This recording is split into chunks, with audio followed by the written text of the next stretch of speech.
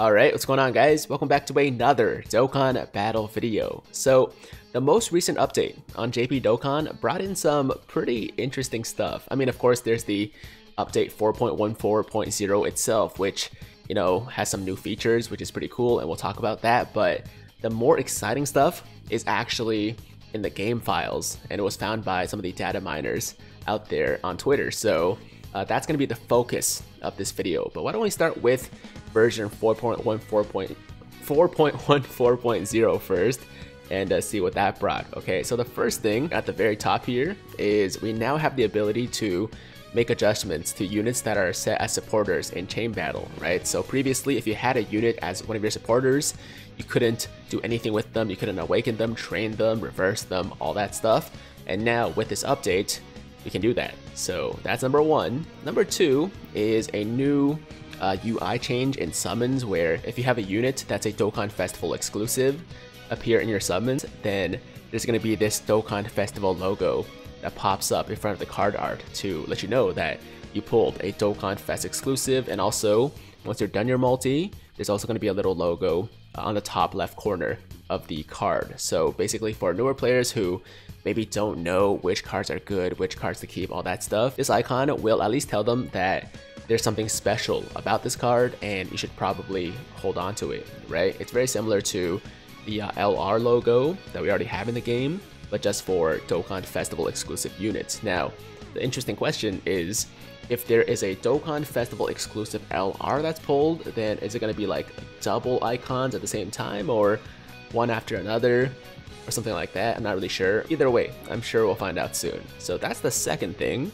Number three, we have a bit of a change to the mission user interface. So instead of giving us like fractions or like percentages towards mission completion, now it's going to give you the exact number that you're still missing. Okay, so for example, if there's a mission that requires you to clear a stage a certain amount of times, it'll show you exactly how many clears you have compared to how many clears you still need. And also same thing for if you need to kill a certain amount of enemies, it's going to show that you killed 500 out of the required 1,000 enemies or something like that. So just going to make things a little bit easier for us Dokkan players and require you to do less math on your part, right? So that's number three. And for number four, we have the inclusion of the Great Ape transformations for units that have these transformations in the card details. So now if you click on the little tab on top of the card art, you can click on the Great Ape transformation and take a look at the details for the transformation, just like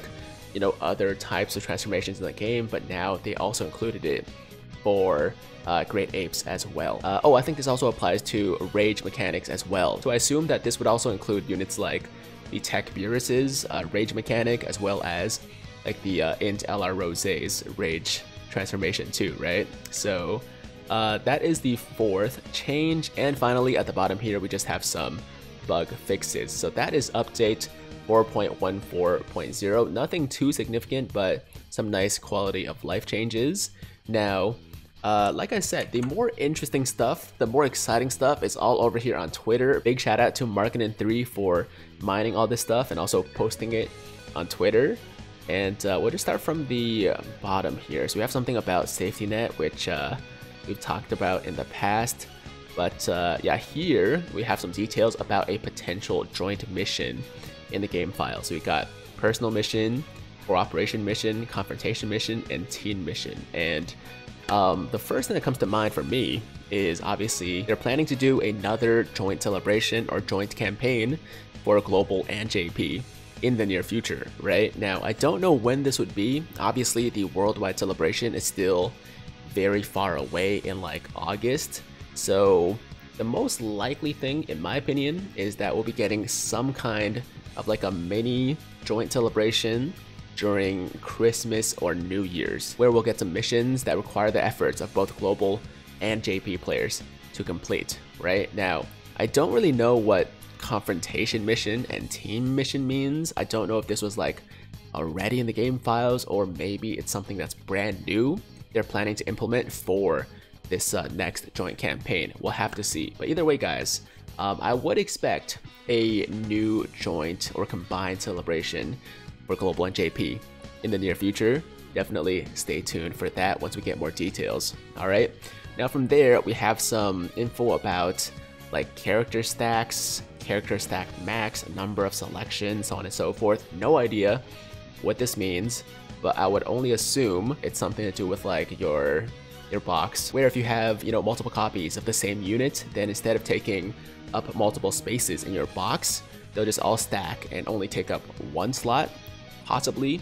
Not really sure. I mean, I have like 20 or 30 AGL Cauliflas, right? So if this was actually a thing, if this was actually implemented the way that I think it's going to be, then I might actually save like half my box space right now. Like I could go from, you know, 1,300 characters, which I think is what I have right now, to like 700 or something like that. I mean, I feel like it's probably going to be kind of different from what we're imagining at the moment, but that's also going to be a thing, so stay tuned for more details.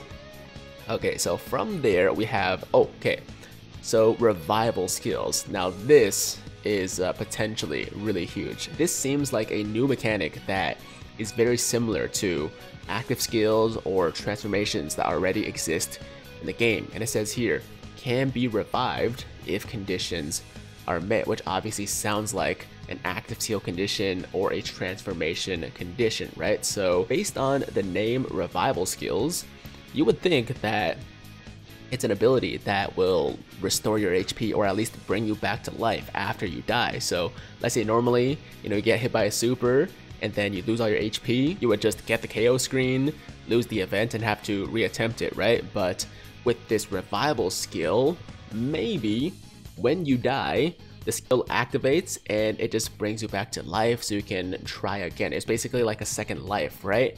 So that's what I think this is. It could be something completely different. I think I did see somewhere else that these revival skills not only can recover your HP, but also give you attack and defense boosts. So I'm thinking for maybe certain characters, when you revive, they also get a big, you know, boost in stats, at least maybe for a couple turns or for one turn, something like that, as part of their, you know, revival. Right now, Marketing did put out an interesting guess here. He says, I'll drop my crazy tinfoil conspiracy that LR 6th anniversary could be a Goku that if he dies of a super attack, he becomes Ultra Instinct. Now, this is definitely possible, and it actually even sounds kind of likely, right? That like you have this Goku, and then if you die, like if you lose all your HP, then he revives and transforms into Ultra Instinct. Now, my issue with this prediction is the fact that if this is true, then you would almost never see the Ultra Instinct transformation unless you're purposely bringing units that have very low defense and will get you killed, right? Because essentially, if you think about it, the condition for the revival skills is to lose all your HP. You have to be at 0% HP, and then it's going to activate and then revive you. And then for certain units that maybe have a transformation upon revival, that's going to be their transformation condition, right? So if you've complained about, you know, HP being below 60% or 50% being too restrictive, this is even worse. This is HP at 0% to transform, right? So it's plausible for sure. I could definitely see Akatsuki and Bandai doing this, but I would hate it because once again, it would make the Ultra Instinct transformation very hard to achieve, right? And unless you're purposely getting yourself killed, which isn't really how you want to play the game, you're just not going to see it that much. So I'm hoping that's not what it is. And what I'm hoping for is that, you know, even if these new LRs for the 6th anniversary have these revival skills, it's not tied to their transformation, right? Instead, it's just, you know, an attack or defense boost or healing or something like that when you die, or maybe you don't have to die. One other possibility I was considering was that what if instead of, you know, having to be at 0% HP to get the revival skill to activate, maybe it's just going to be like a certain amount of damage that that specific unit has to take for the revival skill to activate. So for example, let's say the condition is this unit has to absorb like 300,000 damage, and then you meet the revival skill conditions, you can activate it and get a good amount of healing or get an attack or defense boost or some other effect that we haven't seen yet. I think that would actually be much better because it would be much easier to achieve, right? So once again, guys, we don't have that many details, so I'm just speculating at the moment, but we are going to be getting this new mechanic called revival skills, kind of like active skills that potentially could make your team very hard to kill. Imagine if like one of the Boo units, or like a new Boo unit, a Kid Boo possibly, has this revival skill. That Boo team already heals so much, already is so tanky, that it's almost impossible to kill. Now you add a unit that can fully revive you or fully heal you when you die. It's basically gonna make that team immortal. Like, it was already really hard to kill before. You add a Kid Boo or something like that that can fully revive you. That's gonna be crazy. And the other question, of course, is like, what if you include multiple units on that team that have this revival skill, right? Like, are you going to be able to just revive over and over again with like each unit proccing in succession, or is it only going to allow you to get one revival skill off for each run?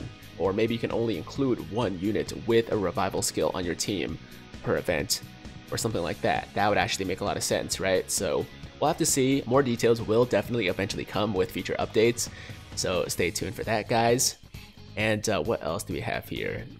So more joint campaign and team missions. Here we go. I'm not gonna go through all of them, of course, but as you can see, there are a lot of mission details in the files, which further adds to the idea that we will probably be getting a joint campaign quite soon. And also some assets here. Interesting. Maybe to do with the joint campaign once again for Global and JP. And he says, my guess on this is maybe if you have a lot of the same characters, they'll stack, or just one thumb, like for Elder Kai / Dozing Kai / Monkey Kai / Satan or Hercule statues. So pretty much what I was saying before, right? Like, if you have multiple of the same character, they'll stack into one, as opposed to having them all take up like a bunch of box space. Now for the Hercule statues and stuff like that, it doesn't really matter, right? Because they don't take up box space anyways. But if this also includes just summonable units, or just units in general, that would make a huge difference. And I think that's it from Marketing 3. So big shout out to Marketing 3 once again. And now let's move on to Air Dokkan's page. And the only thing I want to cover here is this card costume label thing. Okay, so apparently there's something in the game files about card costumes. And the first thing that came to my mind when I saw this was something like in Grand Cross, right? Seven Deadly Sins Grand Cross, where you can buy like different costumes for your characters. I mean, obviously there's the free ones, but then the premium ones that you have to pay for are usually much better, and it's just like a visual cosmetic thing. But they also, for Grand Cross they also gave additional stats, if I remember correctly. But I don't see that happening for Dokkan. Honestly, I'm really hoping that all this is the ability to turn off the diamond background effect, because I think it's really annoying. I know some people don't mind it, and I don't mind it that much either, to be honest. Like, it doesn't ruin the experience for me, but if I had the choice to turn off the diamond background for most cards, I probably would do that, right? Because like some cards have some really cool like background art, but it gets obscured by the diamond effect. So if we just had that ability, if that's all this was, I would be really happy about it. But if you wanted to go a little bit deeper, let's say we also have the ability to, change the outfits of certain characters in their card art, which would also be reflected in the sprite in game, that'd be okay as well. So for example, Goku and Vegeta, instead of their normal outfits, you can change them into like the jackets from the Broly movie, or their Whis training outfits, or something like that. And then for Android 18, for example, instead of her, regular jacket, you can give her the pink tracksuit, or the kimono from that New Year's 18 card. I mean, that would be pretty awesome. I'm getting too excited right now talking about 18. Anyways, card costume thing might be on the way. Don't think it's gonna be quite like Grand Cross where you can buy multiple costumes, but it is something that a lot of games have implemented. But this is definitely a very fan servicey thing that Dokkan in general has kind of stayed away from. I don't really see them going that route at this point in the game, but you never know. Anything is possible. So I guess stay tuned once again. And that is everything that I want to talk about in today's video, guys. The main highlights, of course, are update 4.1, 4.0 and all the new features. And then we have the revival skills, which potentially can fully heal your team when you die, and also provide some kind of transformation or stat boost. And also the card costume thing, which I'm hoping is nothing too crazy, but we'll have to see. And guys, that is the video. Thank you so much for watching. Let me know in the comments down below what you guys think about all this stuff. Give me your ideas, give me your speculation about what all this stuff means. And once again, once we have some more details about everything, I'll make sure to keep you guys posted in another video. And until next time, if you guys liked today's video, then make sure to like the damn video. And if it's your first time watching me, first time to the channel, and you like what you see, then definitely hit that big red subscribe button to join the Tiger Squad now. And while you're at it, hit that notification bell too, so that YouTube knows you want to stay up to date with all my latest content. And that's it. I'm out of here. Until next time, hope you guys have a fantastic day. I'm Tiger with Tiger Uppercut Media, signing out.